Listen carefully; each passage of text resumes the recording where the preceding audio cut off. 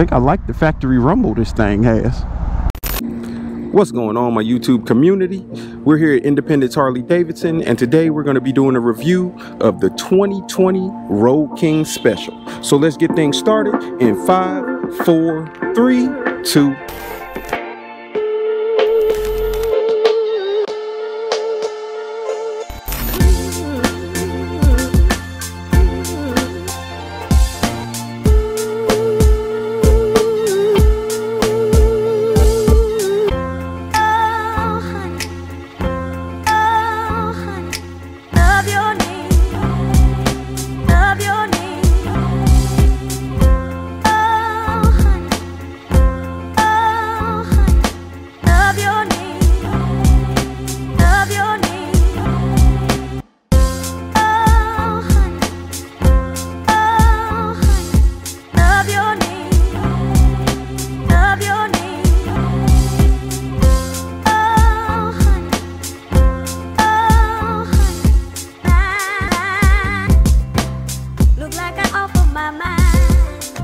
So here in front of me, we have the 2020 Road King Special. The main difference between the Special and the regular Road King is going to be the fact that the Special comes with the 114 engine and the regular Road King comes with the 107. The 114 engine is going to be putting out 123 foot-pounds of torque.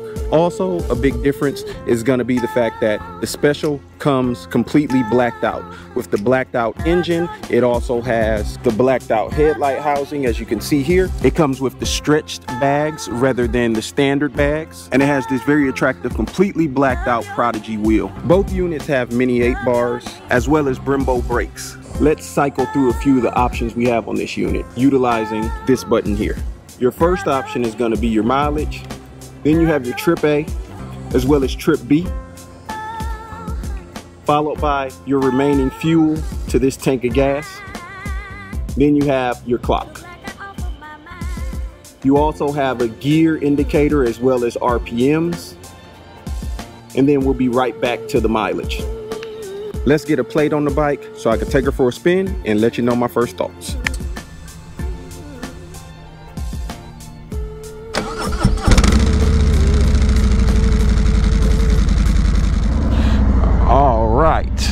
So we are here on the Independence Harley-Davidson Riding Academy range, and we're about to take this baby out for a test ride. That way I can give y'all my impressions on what I think of the Road King. I haven't actually done a demo ride of the Road King before, and this is the Road King Special, so I think it should be a little bit more special. And if it's your first time by the channel and you enjoy content such as reviews of motorcycles, riding gear, bike nights, any motorcycle related content, make sure you hit that subscribe button. If you enjoy this video at the end, I'd appreciate it if you go ahead and give it a thumbs up and comment below. I typically respond to everyone's comments within a day or so. Let's get this baby out on the road. I think I like the factory rumble this thing has.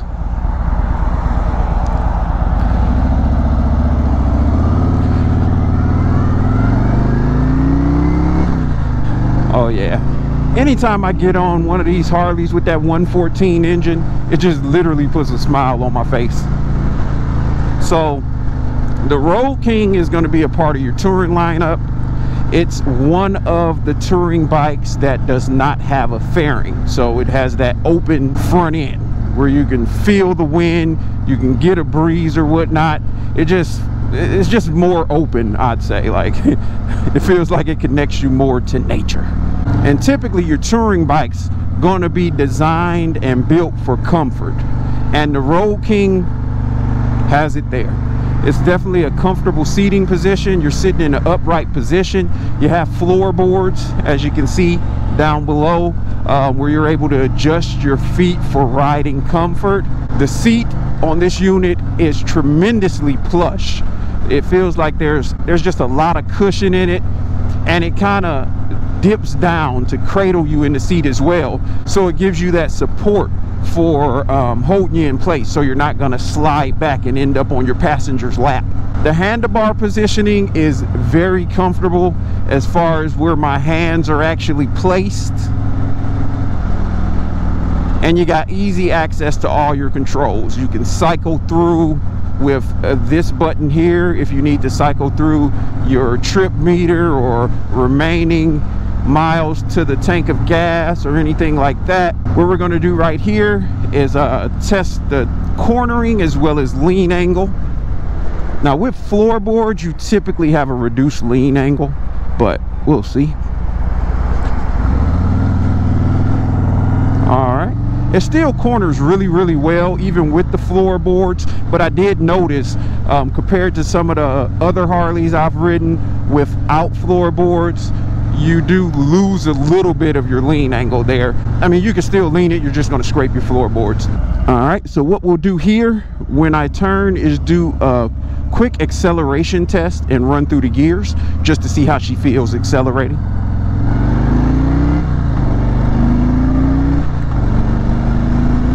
All right.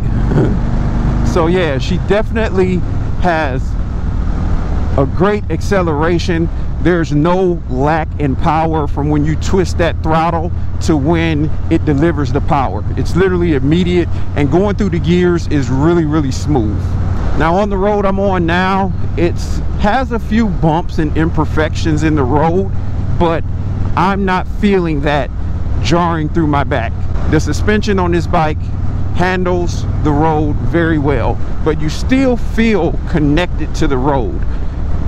You still feel like you have full control. It's not so much cushion that you can't feel the road, but it cushions it just enough to make your ride really comfortable. All right, we're gonna take this corner here.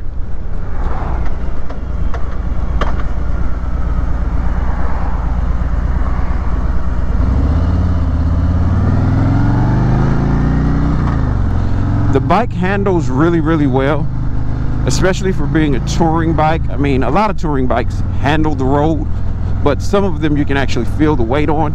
You can still feel the weight of this bike. You know when riding it that it is a heavy bike, but it still feels very maneuverable.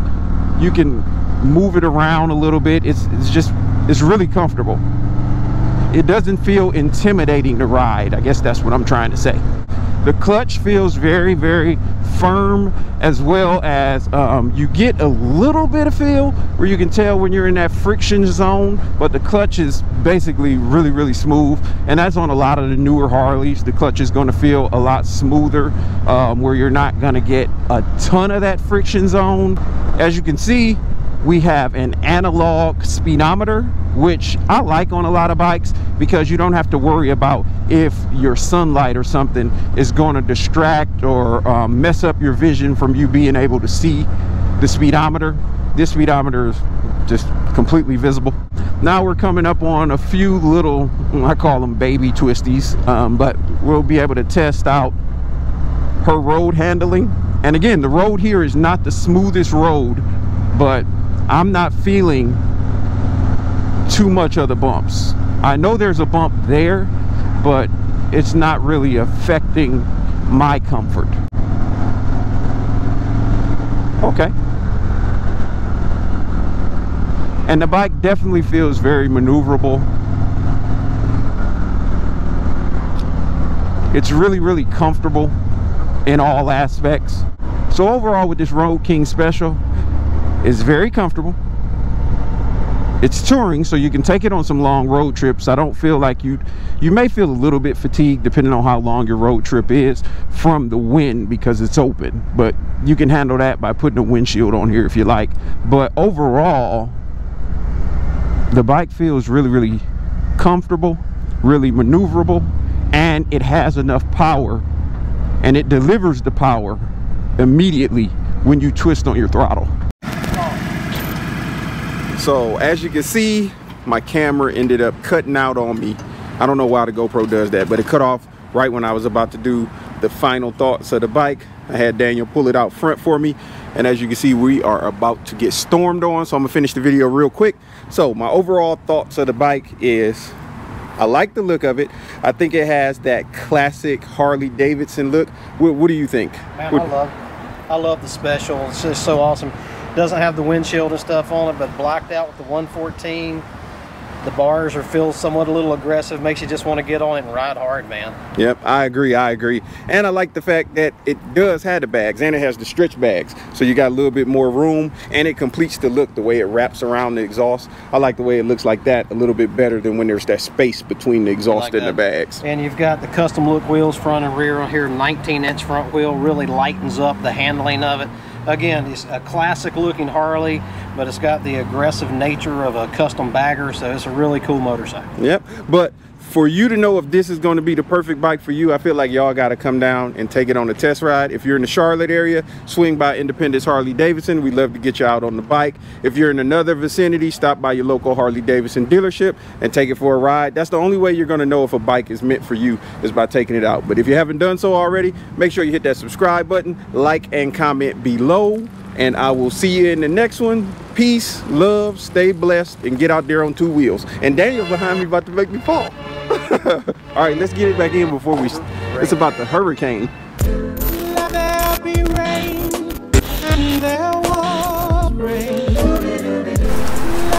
be rain. Look, we got the bike in right on time.